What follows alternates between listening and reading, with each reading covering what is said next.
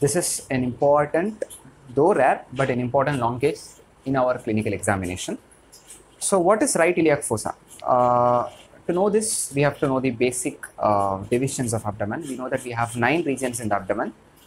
So dividing the abdomen into 9 regions, we know that this is epigastric region, this is umbilical, this is hypogastrium, this is right hypochondrium, right lumbar, this is right iliac, this is left hypochondrium, left lumbar, and left iliac. So this is what the topic we are going to study. So right iliac mass. So we need to know what are all the structures that are present in the right iliac fossa. Now one, it is very important structure, cecum. Number 2, arteries related to cecum. Number 3, veins related to cecum. Number 4, lymph nodes which are related in and around the cecum. Number 5, an important small structure, appendix. Number 6, ovary, right ovary. So a fossa, right iliac fossa mass can be a pathology of any one of these structures. So we need to think in all the aspects, okay? But based on exam point of view, we need to concentrate very importantly on 2 swellings and also the next important 1 swelling. So what are all the 3 important masses that we have to concentrate for exam or in exam point of view? Number 1, appendix mass. Number 2, ileocecal TB. Number 3 is cecal CA or CA cecum. So these are the 3 common exam based masses which are present in the right iliac fossa. So we are going to see what are all the features of an appendicular mass, what are all the features of ileocecal TB, and what are all the features of carcinoma cecum. After knowing all those features, it would be easier for us to ask histories pertaining to that. So before going to this topic, assume that you are a surgeon and sitting in an OP.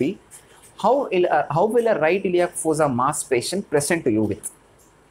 He may present, the most common complaint that the patient will present is abdominal pain, especially right iliac fossa pain, or features of obstructions like vomiting, abdominal distension, constipation, sometimes diarrhea, and so on. These are some features of obstruction, especially pain is a very important finding. Now let's go into detail about this appendicular mass. So beginning with appendicular mass, what is appendicular mass? To know this, we need to know a bit about the anatomy. So if we assume this as a cecum, okay, cecum which ascends as ascending colon, then we have transverse colon and so on, and we have an important structure which connects to this cecum, that is ileum, and we have ileocecal junction here, and then we have another small important structure, that is appendix. We have variable position of appendix. The appendix can be a retrocecal, which is behind the cecum, and that is a very common position of a cecum, which contributes for 75%, which contributes in 75% of individuals. And number 2 is pelvic, which present in the pelvic region. Sometimes can be pre-ileal, post-ileal, or paracecal, sometimes in and around the cecum. And these are all the different positions of the cecum. And very important point to note is retrocecal is the most common presentation of position of appendix, followed by pelvic, and this contributes just to 5%. Those sub-ileal, pre-ileal, post-ileal, paracecal, or very rare positions of an appendix. So now what will happen in case of an appendicitis, in case of an acute appendicitis? We know that this appendix is a vestigial organ. We know that this appendix is a vestigial organ, which of course they don't have any, they don't contribute in any specific GI functions and so on. It is just a hollow viscous organ which is present simply. What is the reason for that appendicitis? What is the reason for that inflammation in appendix? Is obstruction. Normally this will be in direct communication with the cecum, but whenever there is an obstruction here, there is an obstruction in the lumen or in the opening or in the beginning of appendix, the distal region will get infected and that will predispose to inflammation of the appendix. And the most common obstruction is because of fecalith, fecal material in which we have a stone, and that stone comes and blocks here, which leads to distal infection of the appendicular septum, which leads to inflammation of the appendix. Okay. So let me tell you how this appendicitis progresses to a mass. Initially, we will have acute inflammation of appendix, acute inflammation of this appendix. So the patient will present with an acute abdominal pain, and the pain will be initially on the epigastric region, which gets on progressive on the subsequent days. It progresses to the or it localized to the right iliac region. Initially, it will be in the epigastric region, and definitely the patient will have tenderness on the right iliac region, McBurney's tenderness, everything, which I will be discussing in later on. So let's see the pathology. After infection, what happens is there is an inflammation of this appendix. So after inflammation, we will have all the acute inflammatory signs of appendix that we will be dealing later. Then what contributes to that appendicular mass? So we need to study about appendicular mass. Appendix per se will not cause any appendicular inflammation per se will not cause any mass which can be palpated. Then what contributes to that mass is, naturally we have a mechanism to protect the spread of infection. So what will happen is, in and around region of this appendix will be having all those inflammatory, because since it is an acute inflammation, you will have inflammatory mediators which pour into these region, and this region forms a lump-like structure. So what are all the structures that are involved in an appendicular masses? 40 to 72 hours after an acute episode of this appendicitis, all this terminal cecum, appendix, the mesentery related to it, and lymph nodes in and around the cecum, all these structures, they will clump together and they will form a granulomatous-like mass, which is called as appendicular mass, and that appendicular mass is palpable. Let me tell you the definition of appendicular mass once again. Appendicular mass is a mass in the right iliac fossa which occurs 48 to 72 hours after an acute episode of appendicitis, because of formation of a granulomatous-like lesion, or because a lump which is formed because of pouring of all those inflammatory mediators. And the structures which are involved in this appendicular mass is cecum, terminal ileum, appendix, lymph nodes in and around, and also the mesentery. So this appendicular mass will be palpable. This appendicular mass will be irregular in shape on palpation. This appendicular mass is fixed since cecum and appendix is a retroperitoneal organ, and this appendicular mass will be soft firm in consistency. So this rules out carcinoma cecum, which is hard in consistency, and so on. And then so this is what the palpatory findings that you can see. Let me repeat the palpatory finding once again. That will be soft firm in consistency. That will be an irregular swelling. That swelling will be fixed. It will not move. At the same time, it involves all these structures, and you will have tenderness since it is an acute condition. When we leave this process without giving antibiotics, that will further progress to appendicular abscess. That is one of the complications. At the same time, another complication of this acute appendicitis is perforation. When this goes for perforation, automatically there will be leakage of all these infected materials into the peritoneal structure, causing diffuse peritonitis of an abdomen. That's why acute appendicitis is a surgical emergency. I guess I have given an overview of this appendicular mass. Okay, and let us discuss a few features about an acute appendicitis. So the very common presentation of an acute appendicitis is 3, that we call it as Murphy's triad, which is number 1, pain, number 2, vomiting, number 3, it is fever. So pain, vomiting and fever is what Murphy's triad is, and these 3 are the classical features of an acute appendicitis. So speaking a bit about the pain will initially be in the epigastric region, and then it gets localized to the right iliac fossa. Vomiting, the patient will have a non-projectile vomiting, and fever, and the fever will be sometimes like a high-grade fever, and when this goes for abscess formation, the patient will have associated chills and rigors. And then we have specific signs and tests to rule out this appendicitis. sign number 1 is, one second. So one important sign is Rosing sign, where when we give pressure on the left iliac fossa, we will have tenderness on the right iliac fossa, because when we give pressure here, this will push all the intestinal content on the right side, so that will produce a pain. This is what a Rosing sign is. McBurney's point is where the junction of medial two-third and lateral two-third of an imaginary line drawn between anterior superior iliac spine and umbilicus. And McBurney's tenderness is also an important finding. When you press on the McBurney's point, definitely the patient will have an acute tenderness. Rosing sign is there, and there is something called as Sharon's triangle. Sharon's triangle is a triangle which is formed by 3 points. One is pubic symphysis, one is umbilicus, and the next one is anterior superior iliac spine. So anterior superior iliac spine, pubic symphysis, and umbilicus forms this Sharon's triangle, and you will have hyperesthesia in this Sharon's triangle in case of an acute appendicitis. And then another condition which will have the exact same clinical feature of acute appendicitis is mesenteric lymphadenitis. Mesenteric lymphadenitis, what? There is inflammation of the lymph nodes present in and around the mesentery here. So the patient will have the same pain in the right iliac fossa, the patient will have vomiting and fever. Then how will you rule out this mesenteric lymphadenitis from an acute appendicitis? So we have a specific test called as Klein's test. Klein's test is where what we do is, we actually press on the McBurney's point. Definitely the patient will have tenderness in case of both acute appendicitis as well as mesenteric lymphadenitis. And then pressing simultaneously on the McBurney's point as the patient to lie down on the left recommended position. So initially the patient will be supine and will be pressing on the McBurney's point, simultaneously pressing as the patient to turn to the left.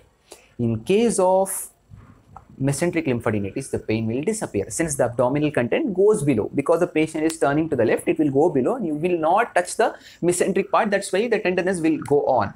But in case of an acute appendicitis, the pain will be there. The tenderness will persist even if the patient turns to the left. Reason is, appendix is a retroperitoneal organ which does not move even on moving the position. That's why you will have tenderness even though the patient is on the left recommended position, and that sign is called as Klein's sign, K-L-E-I-N, Klein's sign.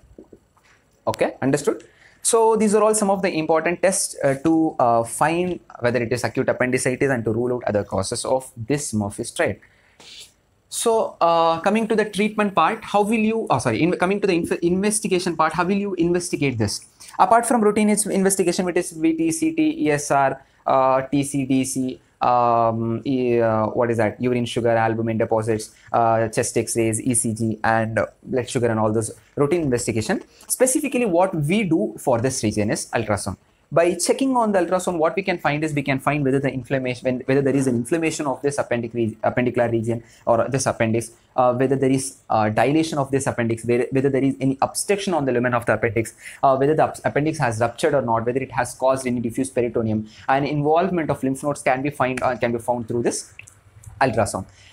Ultrasound itself is sufficient for, first of all, clinical examination itself is sufficient to diagnose a patient to be having an acute appendicitis, but we go for ultrasound as an investigation. So ultrasound is more than enough to go for surgery, but still, if we suspect some other pathologies like ileocecal, TB, or CA carcinoma, then we have to offer some other investigation. And some other investigations are X-ray of the abdomen in erect position, contrast enhanced computed tomography to check for all those adjacent structures, and also we can opt for MRI if we suspect carcinoma. Specifically, okay, let me tell you that in abdominal. So this is what all about investigation of an appendicular mass is. Then how will you treat this appendicular mass? The treatment is conservative. Initially, we should not go for surgery. The reason why we don't go for surgery in case of an appendicular mass is, I told you that forms an inflammatory granulomatous like lump. So appendix will be adherent to the adjacent structure and it is difficult to operate at that time. So what we do is, initially we manage the patient conservatively by giving antibiotics, by maintaining proper fluids, IV fluids, and then what we do is actually the patient will also have obstruction. If the patient is having obstruction, then every features of obstruction will be there. There'll be constipation. So to relieve constipation, we have to give drugs. We should not give anything nil. I mean, the patient should be nil per oral for 3 days. Reason is there is an obstruction. The patient will not have a proper flow in the JIT. So we should give everything on IV routes. And also we have to check for pulse. All those vitals we have to check. Reason is sometimes this appendicular mass can go for appendicular abscess or peritonitis complications that will actually shoot up all those inflammatory mediation, like increase heart rates, temperature will increase. Right? So we need to constantly monitor the vitals of the patient, and also we have to maintain. 2 things we should not do. We should not do surgery. At the same time, we should not give anything orally since there is an obstruction. So when we do it, when we have this conservative treatment, which is called as Ochsner-Sherren treatment, conservative treatment, we have to wait for a week. And then if everything subsides, like if the pulse rate comes down, if the pain and tenderness decreases, if the mass becomes very soft, and at last when there is disappearance of this mass, then we do interval appendicectomy after 6 weeks of acute episode of appendicitis. So initially we manage the patient conservatively, and then we go for interval appendicectomy after 6 weeks. I told you the reason why we should not do appendicectomy immediately after we find the symptom. The reason is the appendix will be adherent to the adjacent structure since there is acute inflammation in and around the appendix. So it will be difficult for the surgeon to check for or to exactly locate the appendix and remove. So this is what all about appendicular mass is. And we have make sure that you also study about the surgical steps of appendicectomy, which is examiner's favorite question. Okay, now coming to another diagnosis, that is what? Ileocecal TBs. Ileocecal TB. Actually, tuberculosis is a disease which per se confined to the lungs, but it also has extra pulmonary manifestation. It can affect any organ of the body, and very common organ to get affected next to lungs, intestine. So even in the intestine, we have different sites that can be affected, like it can affect the bowel, it can affect the mesenteries, it can affect the root of mesentery, even it can affect extra-intestinal organs like spleen, liver, pancreas, bones, and everything. And a very common site to get affected in the GI tract is ileocecal region. I mean, the terminal ileum and the cecal region is where the lodgement of this Mycobacterium tuberculosis is, and the very common lodgement. The reason why that is the most common site for this lodgement of bacteria and infection at that region is, we have 4 reasons for this. One is there occurs a temporary stasis of food particles in the ileocecal junction, so that provokes a favorable site for the infection to occur. Number 2, there is an alkaline medium that favors for the infection. And number 3, it is maximum absorption of food takes place there, that actually stimulates or provokes, that forms a favorable medium, and that region is richer in lymphatics. So these are all the 4 reasons why tuberculosis is very common at the ileocecal region. So what is the features of this ileocecal mass? So before going to that clinical feature, we need to know that we have 2 types of ileocecal TB. One is ulcerative ileocecal TB, and the next one is proliferative ileocecal TB. Ulcerative ileocecal tuberculosis is where there is multiple ulceration in the terminal ileum, and that ulcerations are transverse. Sometimes that ulcerations can go for complications like stricture formation, and that ulcerative ileocecal TB is quite dangerous compared to this proliferative. Proliferative ileocecal TB is where there occurs a granulomatous cicatrization, granulomatous fibrosis of the ileocecal valve, which provokes for obstructive feature. Here you will have ulcerations, melena, diarrhea, and so on in case of ulcerative ileocecal TB. In case of hyperplastic and proliferative ileocecal TB is where features of obstructions will be there. There will be cicatrization, there will be an abdominal palpable lump, and so on. So these are the 2 gross types of ileocecal tuberculosis. And what are the features? Like features will be pain will be a feature, there will be an abdominal lump, tenderness will be there, and very commonly features of obstructions will be there, like vomiting, constipation, abdominal distensions, and so on. So how will you investigate how will you suspect, like after if you are suspecting that as a case of ileocecal TB, then we have to offer specific investigations. Number one, check whether the primary focus is lungs or per se the primary focus is ileocecal region.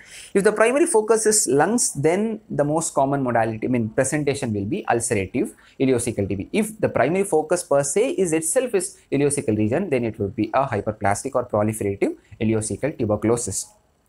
Go for Montauk's test, check for sputum culture, AFB staining, all the investigations which are related per se to the tuberculosis. Check for all those things and then treat with antituberculous drugs. Okay, the treatment initially is antituberculous drugs. So this is what conservative treatment. Then what is the role of surgery in case of ileocecal TB?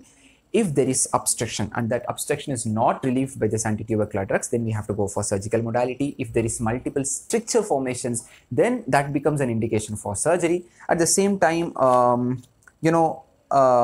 if the ulcers go for perforation, that is also one of the indication for surgery. So what will you do? In case of strictures, just relieve the strictures with the help of some props or something like that. That procedure is called as stricturoplasty. If you have multiple ulcers over a site, just resect that part of ileum and anastomosis and make an anastomosis with the ileocecal and make an ileocecal anastomosis. Or if you have any granulomatosis arterization mass, then resect that mass and make anastomosis. Simple. The surgery is simple. Just resect that region which is pathologically which is involved, and then make an anastomosis. This is what the treatment modality for ileocecal TB is. And then coming to the carcinoma cecum, it is a very rare condition, but still we have to suspect carcinoma cecum if the tumor is a hard palpable mass, there is a history of anorexia, history of loss of appetite, loss of weight, the mass is immovable, then we have to suspect carcinoma cecum. Then go for investigations like CECT, MRI to rule out all those nodal involvement and so on. And the specific tumor marker, carcinoembryogenic antigen, you can check all those things. And there is TNM staging, and the treatment is hemicolectomy. Just remove the half part of the colon, large colon itself. Middle of the transverse colon and the whole right colon and cecum, along with adjacent structures and lymph node, is a treatment of carcinoma cecum. So I guess I have gave a gross idea about the features of right iliac fossa mass. And then you need to suspect some other features. So what are all the differential diagnoses for an appendicular mass? So it can be ileocecal TB, it can be carcinoma cecum, it can be an abscess, that is psoas abscess, or it can be an aneurysm like this mesenteric ileocholic artery comes there. Ileocecal artery is there, so ileocecal arterial aneurysms can present with a right iliac fossa mass, and if it is a aneurysmal mass, then you will have an expansile pulsations, or else mesenteric lymphadenitis. Sometimes in case of a female patient, ovarian tumors can present. Very rarely even gallbladder can present as a right iliac fossa mass, so we need to give a differential diagnosis if the examiner asks for this. I hope you enjoyed this video. Stay tuned. Bye.